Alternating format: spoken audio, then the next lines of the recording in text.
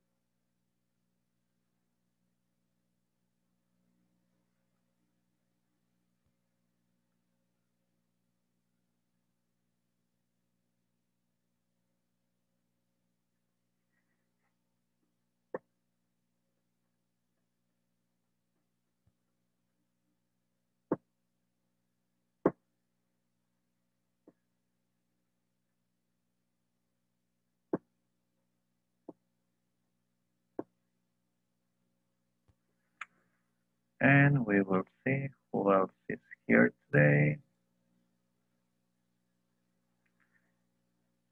If not, we are going to be working in a different topic. We are going to be explaining a new topic in this class. Let me just get ready to it.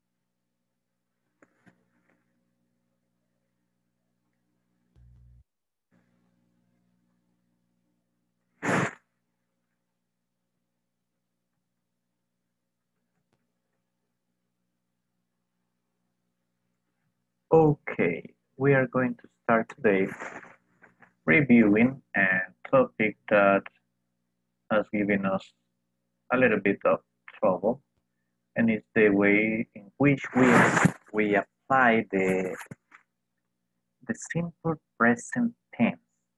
The simple present tense is actually easy, very easy, but we need to understand first of all, when do we use the simple present tense? The simple present tense is a verb tense with two main uses. We use the simple present tense when an action is happening right now or when it happens regularly. Okay? When we say we use the simple present tense, we are expressing a specific idea. Okay, well, actually three different types. We are talking about habits, we are talking about routines, or we are talking about facts. Now, what is a fact? A fact is like today is a Wednesday. That's simple present tense. Today is a Wednesday. That's true. My name is Douglas. That is also a fact. Okay. Now, when we talk about habits or routines, I wake up very early every day. Okay. I wake up very early every day. That's part of my daily routine. I always wake up very early. Something else that we need to take into consideration when we talk about simple present tense is that if you notice, I just use it an adverb frequency. Frequency is something that we also saw in this course. And we were talking about different adverbs of frequency. We were talking about always, we were talking about usually, we were talking about sometimes, never. And that's something simple, very simple. Okay, now, Depending on the person, the simple present tense is formed by using the root form or by adding s or es to the end. Okay? An example could be, I feel great. Pauline loves pie. I am sorry to hear that you are sick. Okay? Now, we can say Rose practices the piano every day. Okay? We are talking about a visual act or occurrence. Miss Jackson travels during the winter. Hamsters run all night long. Typically, when we want to describe a temporary action that is currently in progress, we use the present continuous. That's another topic we were working with in this course. Pauline can come to the phone right now because she's brushing her teeth. Okay? The students cannot be in this class right now because they are preparing to go to sleep. You see, I am using the present continuous. I am expressing something that is happening right in this moment. When I say that students cannot come to the class, I am stating a fact, simple present, because they are preparing themselves to,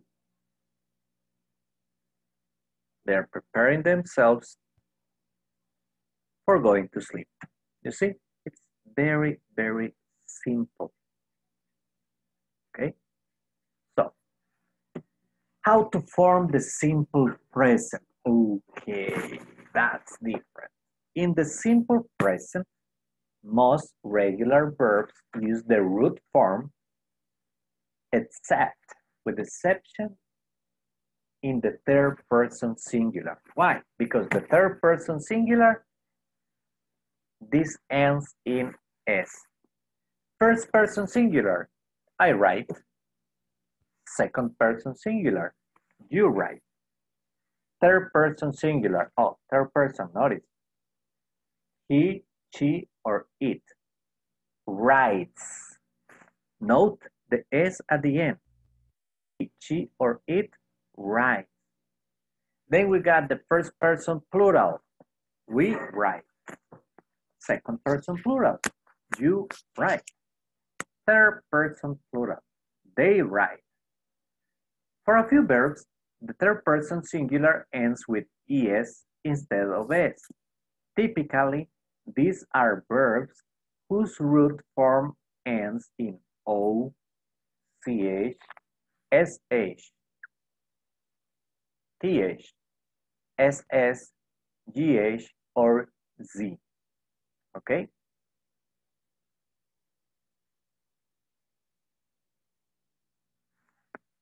Now, first person singular, I go. Simple, no? I go. Let's get this here. Okay. Second person singular, you go. Third person singular, here, notice the road. He, she, or it goes. Goes. Not the es at the end, goes. First person plural, we go. Second person plural, you go. Third person plural, they go. For most regular verbs, you put the negation of the verb before the verb. As an example, we won't go, or I don't smell anything. I don't smell anything. But the verb to be, it's an irregular verb. This is special. Why? Because the verb is, as you hear, is be. But when we are like conjugating it, when we put the verb to, it changes. How so? Okay. First person singular, I am. Second person singular, you are. Third person singular, he, she, or it is. First person plural, we are. Second person plural, you are. Third person plural, they are. Okay, now, how to make the simple present negative? Okay, the formula for making simple present verb negative is the auxiliary do or does plus not plus the root form of the verb.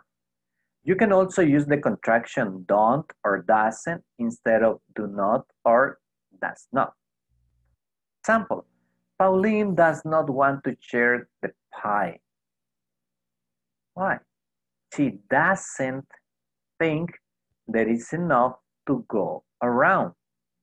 Her friends, of course, do not agree.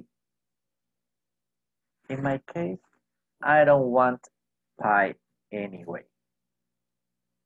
You see, I can contract, I can say, I can use the contraction instead of saying do not, I use don't.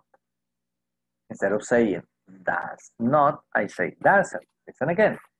Pauline does not want to share the pie. She doesn't think there is enough to go around.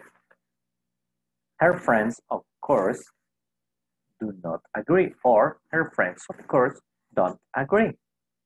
In my case, I don't want pie anyway. In my case, I do not want pie. Okay.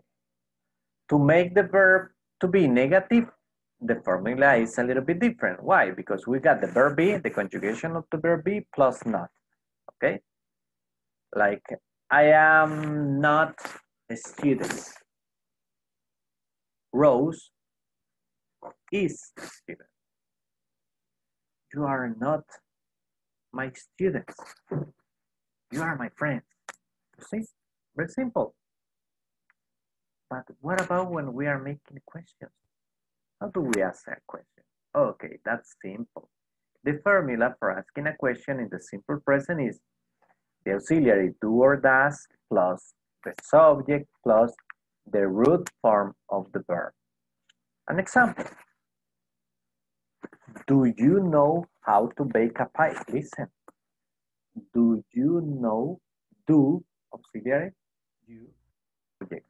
Know, verb. Do you know? Then the complement. How to bake a pie? And at the end, question mark. Okay? In English, remember, we use question mark just right at the end of the sentence, not at the beginning, just at the end. Okay? Okay, let's see. What else can we talk a little bit? We're going to make a pause because of my throat. Okay? It's a little pause.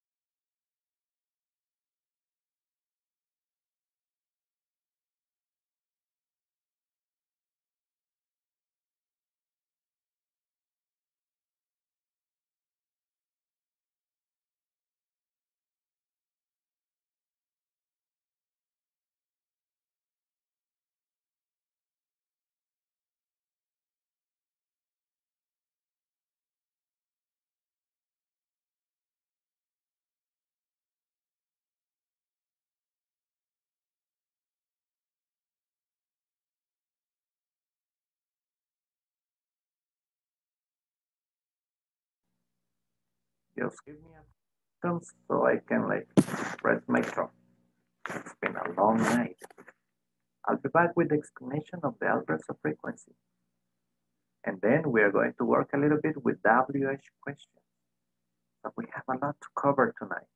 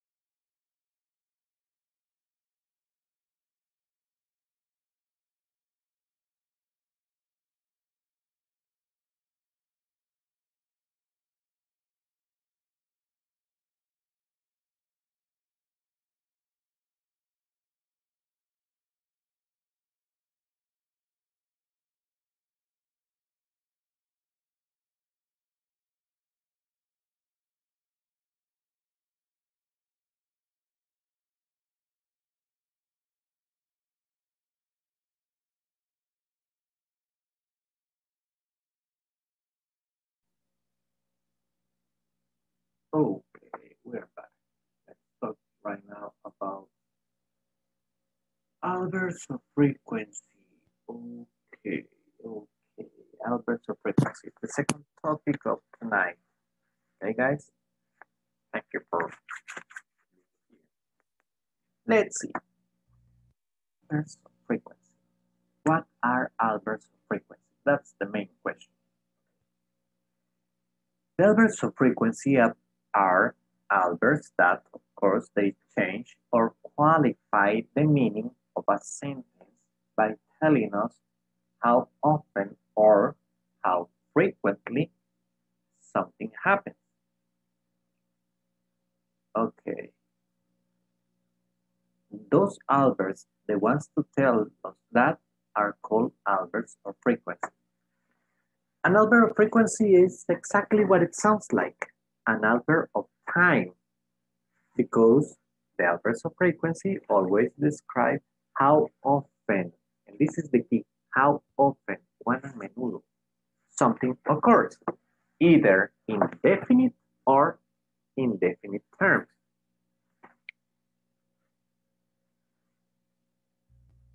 Okay, let's see, somebody's asking for me.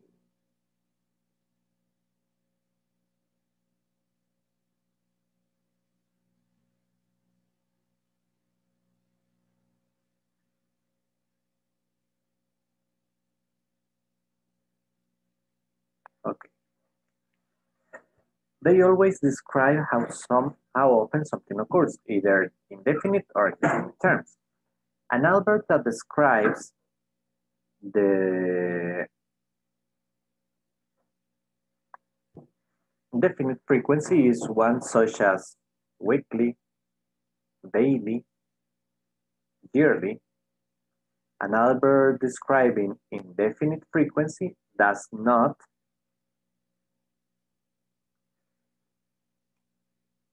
specify an exact time frame, okay?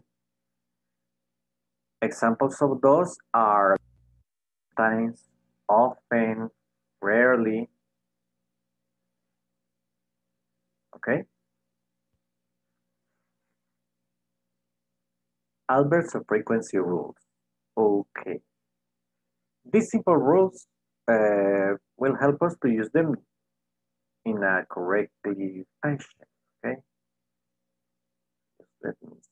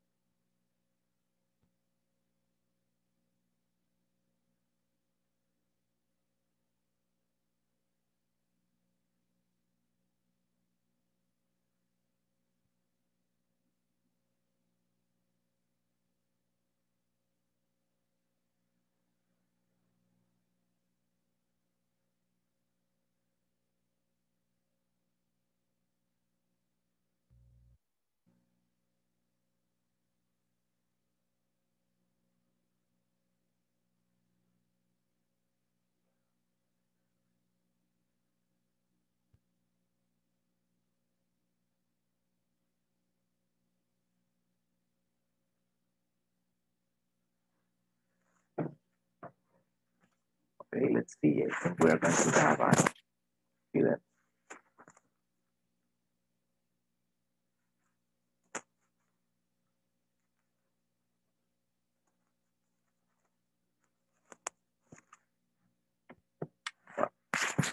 And then we are going to explain the adverse frequency rules. Okay. Let's wait for her to connect.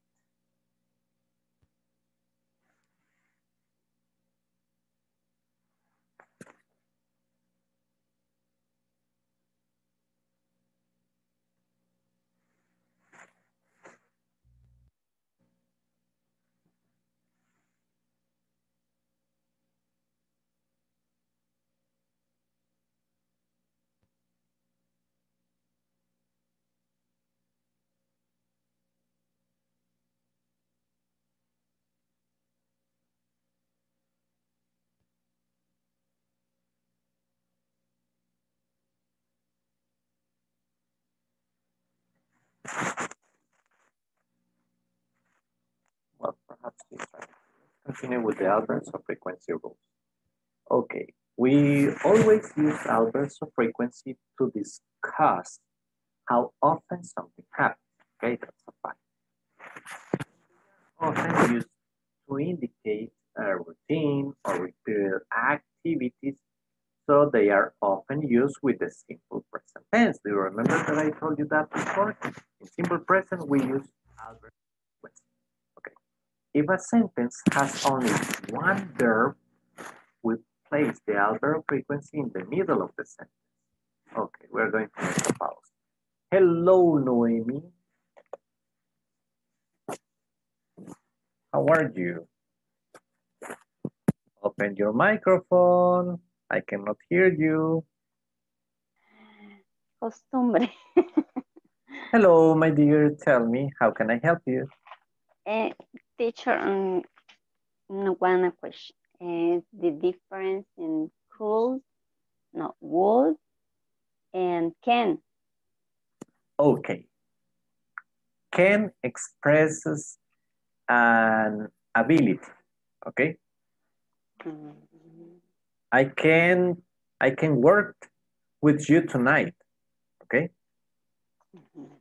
Yo puedo trabajar con usted esta noche. You see? Can answer your questions. Puedo contestar su pregunta. Okay. Hey, you can help me with something. Usted puede ayudarme con algo. You see? That's very simple. Like that. Just give me a second. Man, I did something that I shouldn't have. Okay, anyway. So, that's the way we use can. Así usamos can. Expresamos la capacidad o la habilidad de hacer algo. Okay? I can go tomorrow to your office. Yo puedo ir mañana a su oficina. You see? That's how we use can. Okay. Also, también lo usamos para una informal request. Hemos estado trabajando con request. Se recuerda que hablábamos del would.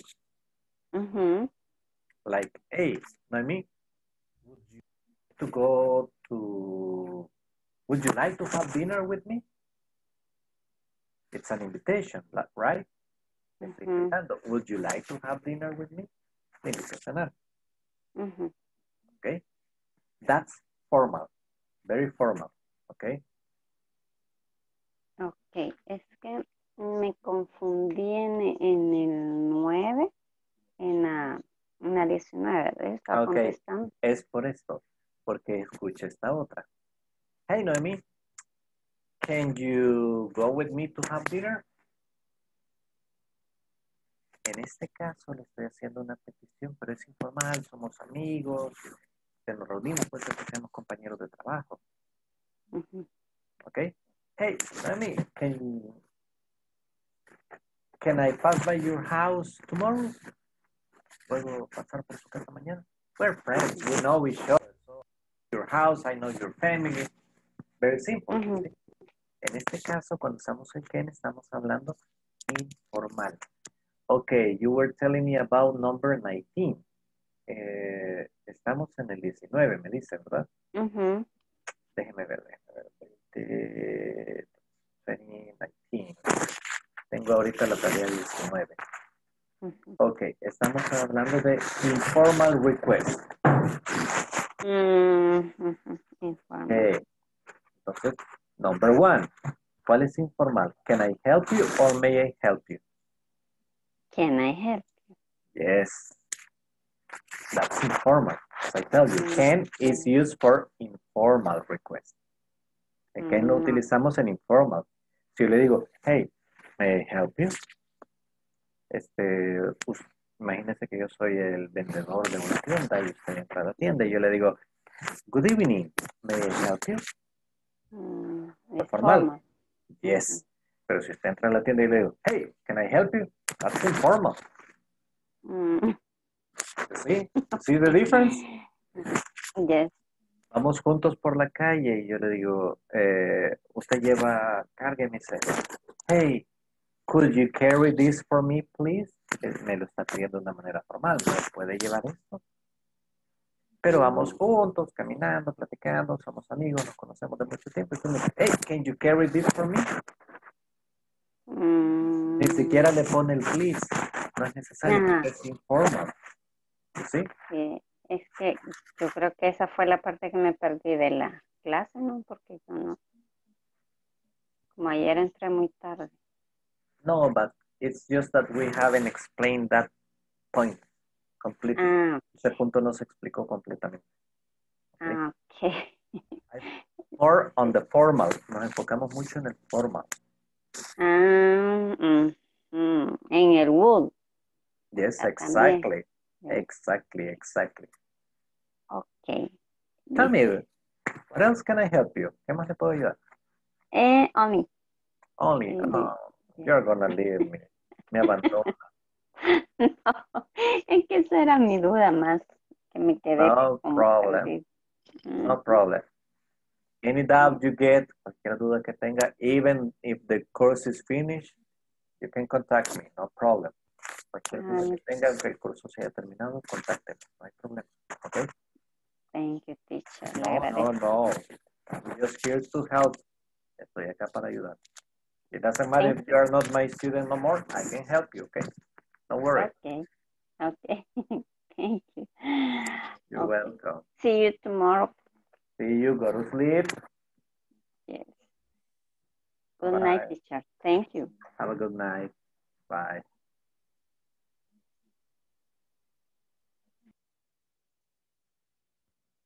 Okay. Well, we have one. That's great. Excellent.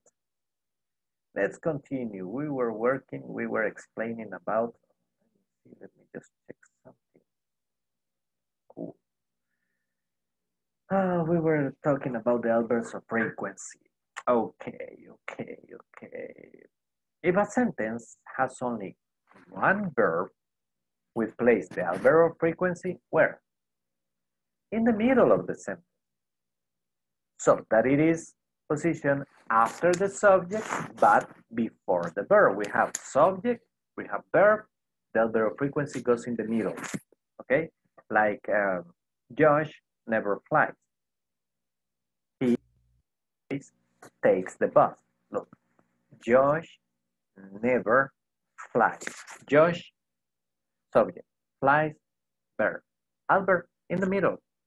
Josh never flies. He always takes the bus. He, subject, always, adverb, takes, verb. He always takes the bus. Simple. When a sentence contains more than one verb, we place the adverb frequency before the main verb, okay? How so? That's when we have different tenses, like when we have like, they have often visited Europe. In this case, have is an auxiliary. In that case, the adverb frequency goes after the auxiliary, okay? When using an adverb frequency in the negative or informing a question, we place it before the main verb. For example, do you usually get up so late? See, do you usually, do auxiliary, you subject, usually adverb, get, okay? Do you usually get up? I don't usually get up. Okay, example. Let's see.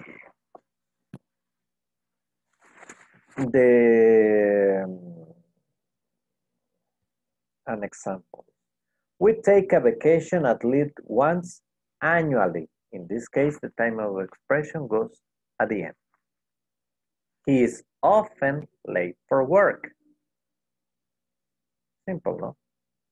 We seldom see John. When we have a time expression like twice daily. My dentist told me to floss twice a day. My dentist told me to floss daily. Simple, no? Okay. A little pause, then we come back. Just the rest, let's go. Okay.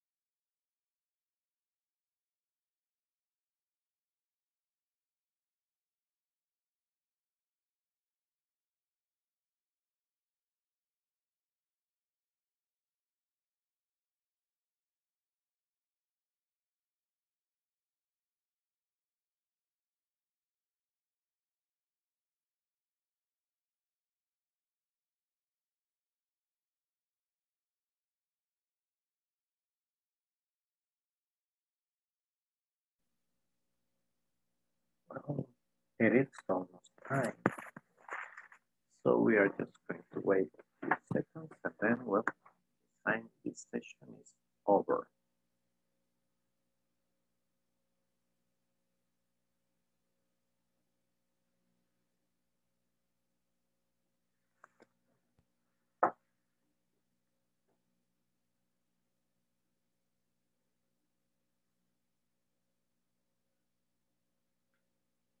Let's see, just a few seconds more.